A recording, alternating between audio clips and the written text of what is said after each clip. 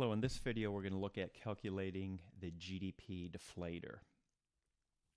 So some background.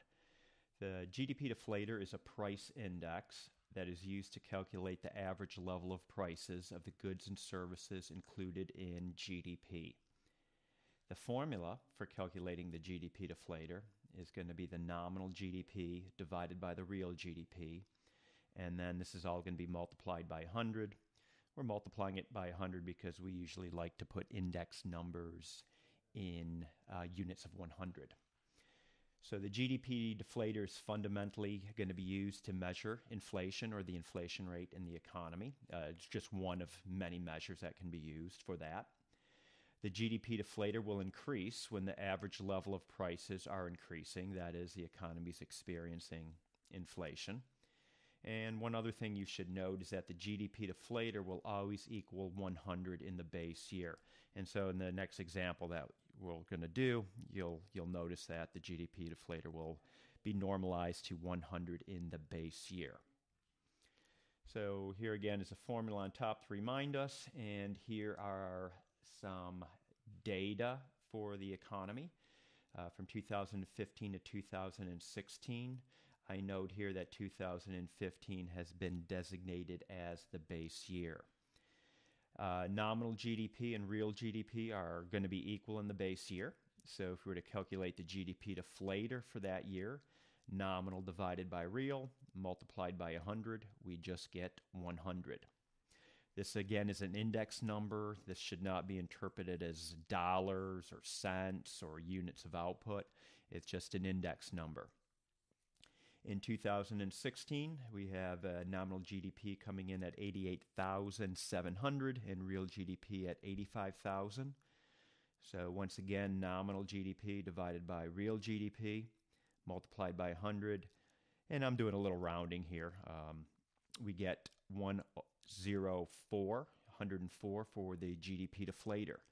Looking at the 2015 GDP deflator and the 2016, the higher number indicates that on average prices rose in this economy over 2016 for the year 2016. And 2017, our final year of data, we calculate the GDP deflator and we get a value here of 115. So once again, the GDP deflator is higher than the previous year, so on average prices rose.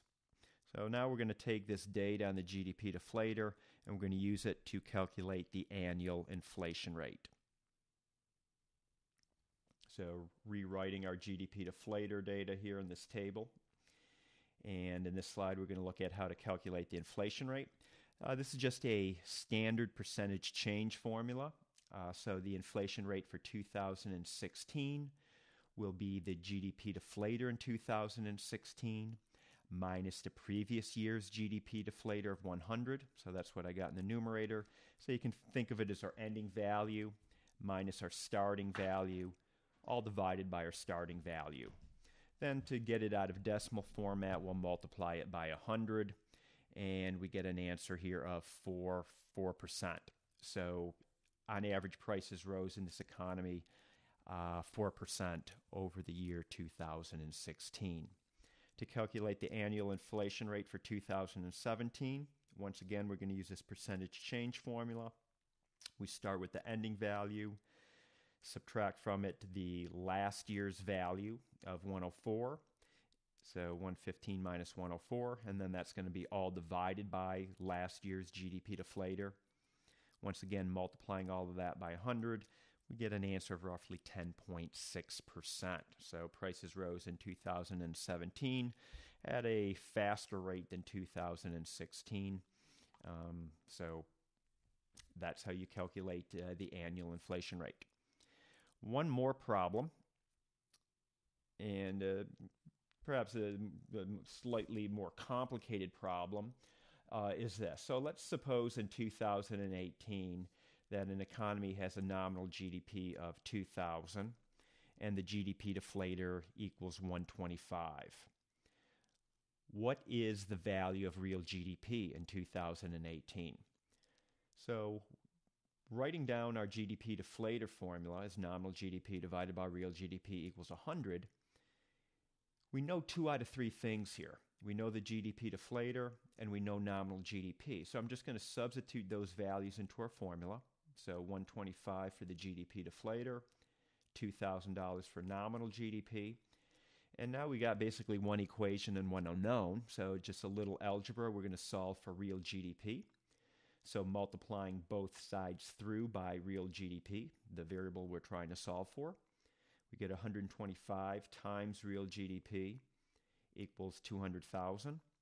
And then finally dividing through by 125, 200,000 divided by 125, we get an answer of 1,600 for real GDP. So that is a slightly more complicated problem, but it's not too bad if you recall what the GDP deflator formula is and just plug in what you know and then solve for the one unknown. You'll be able to figure it out. Okay, I hope you found this video helpful.